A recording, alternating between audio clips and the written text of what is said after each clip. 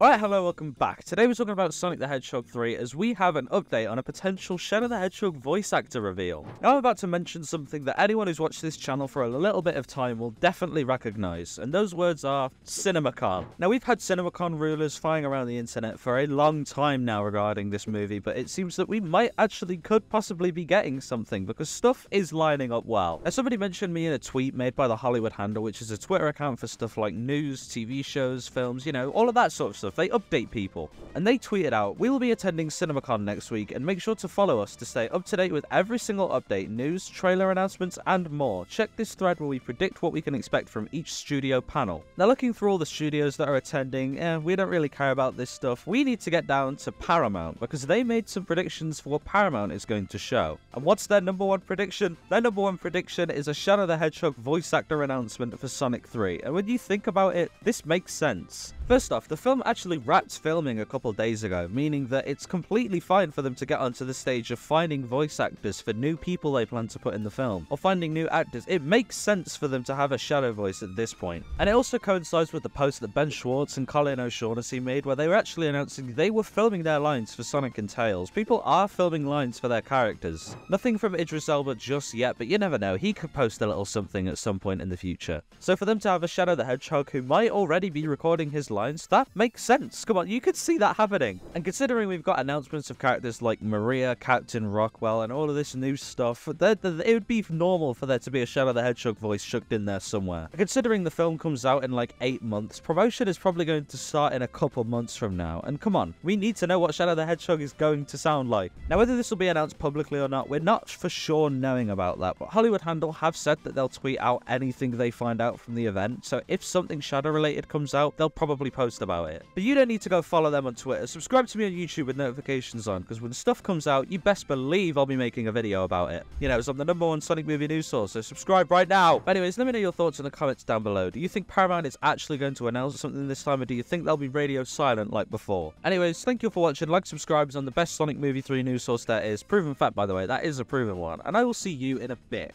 Goodbye!